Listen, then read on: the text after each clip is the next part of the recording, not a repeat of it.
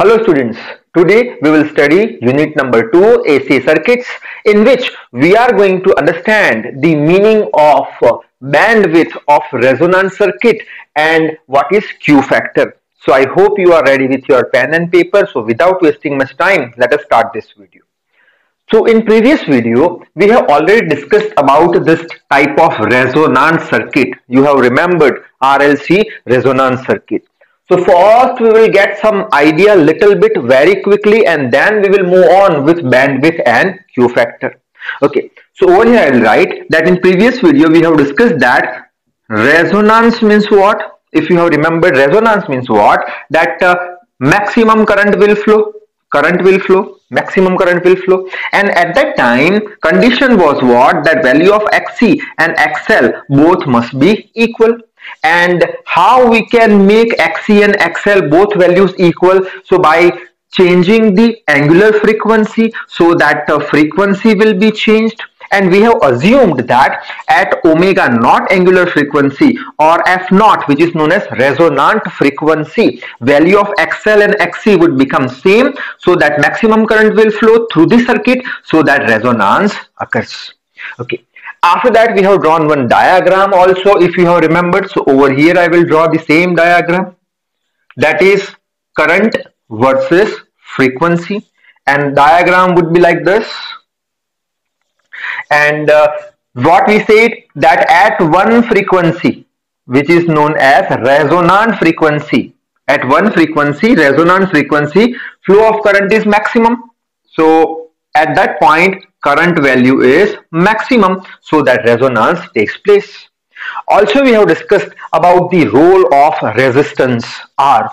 What we said, that R will control the resonance, or R will increase or decrease the intensity of resonance or sharpness of the curve. How? As for example, if I will write Ohm's law, V is equals to IR. So I is equals to what? V by R. Now if we will increase the value of R, so what's happened? Value of I will decrease. So as for example, if I will increase the value of R, so I will decrease. So over here, suppose 1 ohm resistance is there, for that maximum current is this. Now I will take suppose 2 ohm. So suppose for 2 ohm I will draw like that curve, that is for 2 ohm, and at that time maximum current is this, that means current is decreased, that means sharpness of curve. Right now sharpness of curve is this, and as resistance you are increasing, so what's happened? Sharpness is decreasing. Why? Current is decreasing. So this type of thing we have discussed. So that is all about the story of what? Story of resonance. Now we will move on with what? We will move on with bandwidth. Okay. Now bandwidth, if you want to understand, so for that purpose same diagram we will draw, but question is what? That instead of F, can we write omega? Yes, we can write. Why? Because omega is equals to what? 2 pi F. That means 2 pi is constant, so omega is directly proportional to F. So F can be replaced by omega. So over here I will write, instead of F I will write omega. So that frequency will be what? Angular frequency omega naught, at which resonance takes place, so current becomes maximum. Okay. After that I will draw one line, one horizontal line from this point, say. That type of line I have drawn. And at this point value of current would be what? Value of current would be I max divided by root 2. And corresponding to this current, value of angular frequency will be omega 1, and value of another angular frequency is omega 2. Okay. So student, remember that this width of this curve, is known as what? Is known as bandwidth, which is denoted by delta omega. So you should remember one thing. Which one?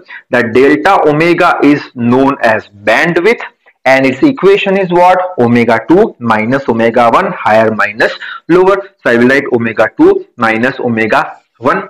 Also value of bandwidth, its standard, which is R by L.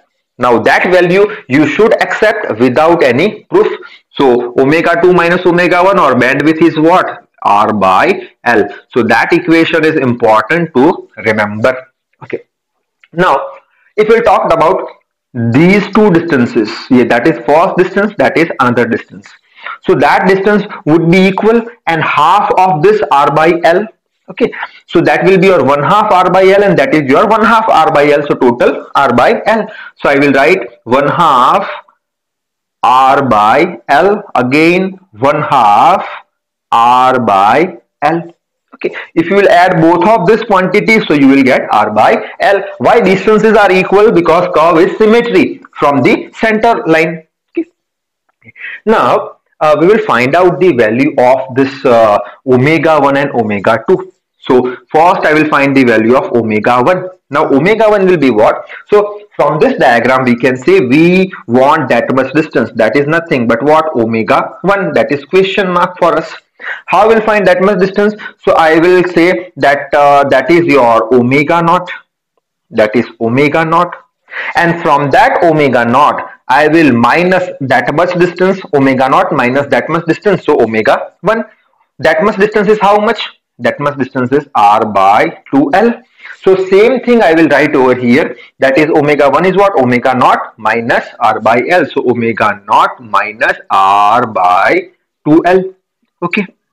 Okay, now we know very well that omega is equals to 2 pi f. So instead of omega, can I replace 2 pi f1 is equals to omega naught is 2 pi f naught is equals to what? Is equals to okay, minus R by 2L. So 2 pi f1 is equals to, I will take 2 pi as common. So into the bracket it will be your f naught minus R divided by 2 pi. I have take common. So 2 pi will get cancelled. Original term you will get. Remaining is 2L. So 2 pi will get cancelled. So f1 is equals to what? It will be your f naught minus R by 2 to the 4 pi L. So that is the value of frequency, first frequency. Okay.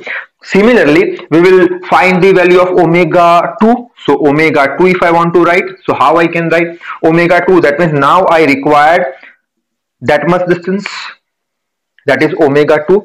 So that much distance omega 2 if you want to write. So how you can write that distance plus this distance.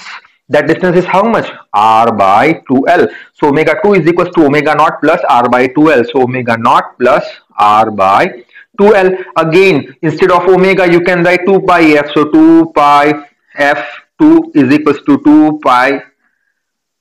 pi f naught plus R by 2L. So 2 pi f2 is equals to 2 pi I will take common f naught plus R by 2 pi I have take common. So divide by 2 pi multiply with 2L. So 2 pi will get cancelled. So f2 is equals to what? It will be your f naught plus R divided by 4 pi L. So that is the frequency which is f2. So bandwidth is always considered between these two frequencies f1 and f2. So I hope you are able to understand in f1 and f2. Okay, now the most important statement I am going to write regarding to that bandwidth, what?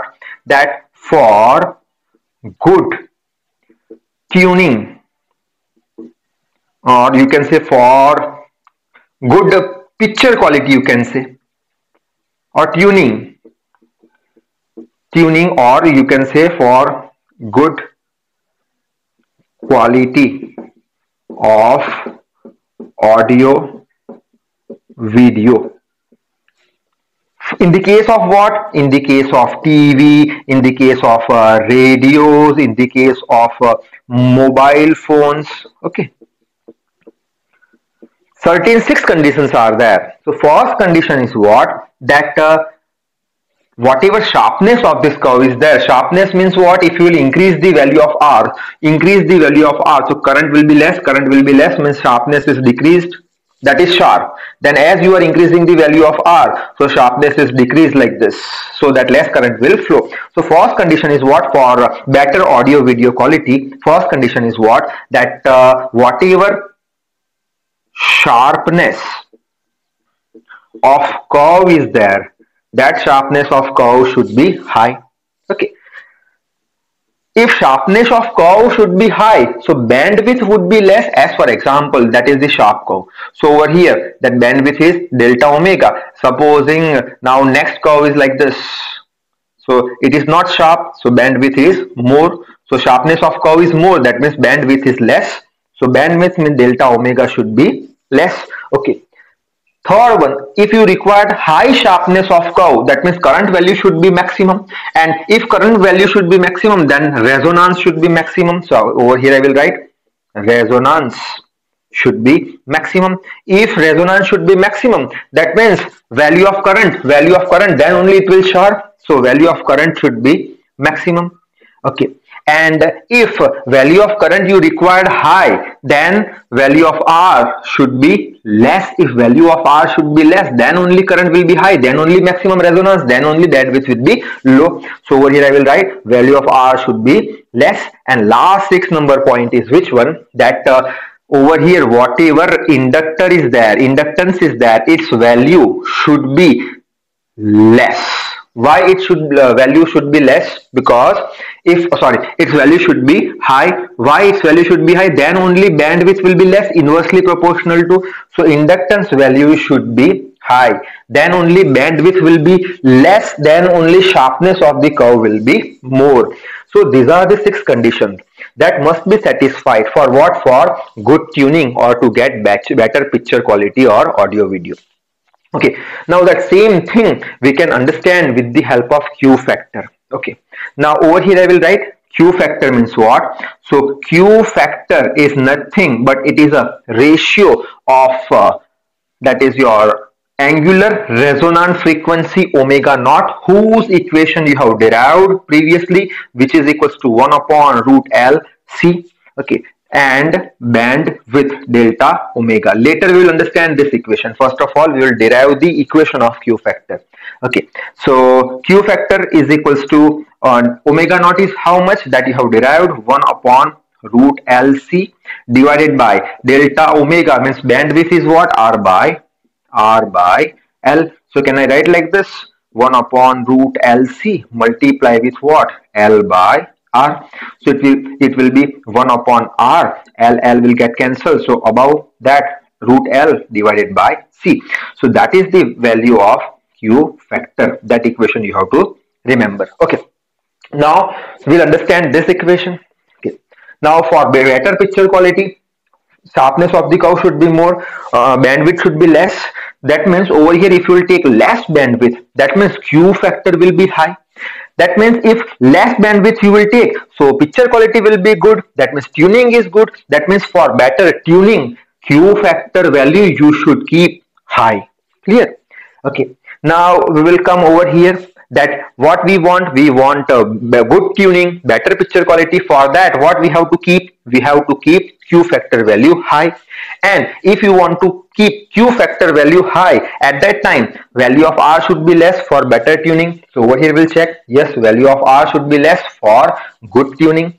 And also Q is directly proportional to L, so value of inductance should be high, then only Q factor will be high, then only better picture quality you will get. So over here we will check inductance should be high so that we will get good tuning, and value of capacitance should be low so that Q factor would be high. So that is all about the story of bandwidth of resonance circuit with you can say Q factor. So I hope you are able to understand this. Now I would like to end this video. So till then, read hard, work hard. Thank you very much.